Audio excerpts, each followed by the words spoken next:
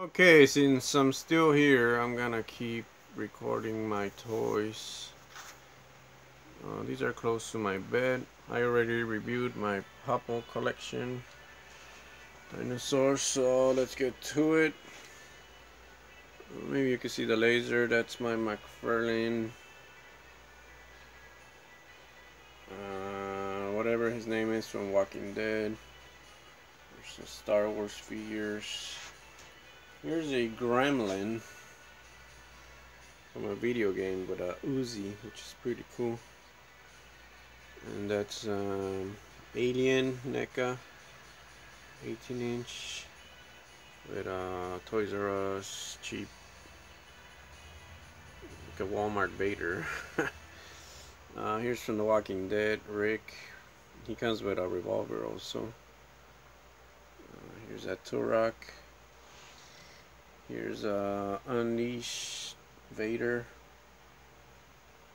And here's the Alien Queen McFarlane. And back there, I hope you can see, it's the victim, which is kind of hard to see, but she's right there. And this one is from Lord of the Rings. It's also 1/6 scale.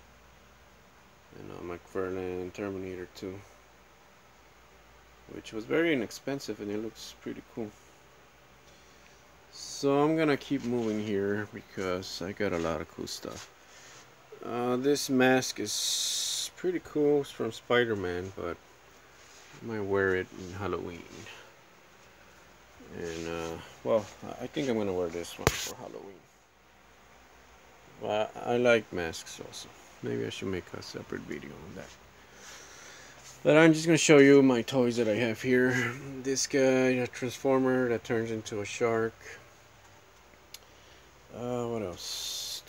Here's a scorpion bobblehead. Here are my Insecticons.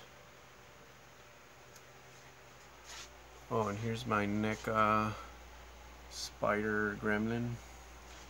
It's huge. I had to put it on top of my little fridge here. And here is some boxes with my Harley Quinn and cartoon. There's a glow-in-the-dark RoboCop. Let me see if I could turn this on. But here I have this is Safari Dragon that glows in the dark. And here's a Pumpkinhead. Okay, and my Baroness statue from G.I. Joe, of course, Cobra.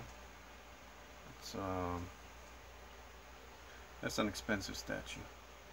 And this one I got lucky with. This is from the X-Files, Alien. That was $60 on.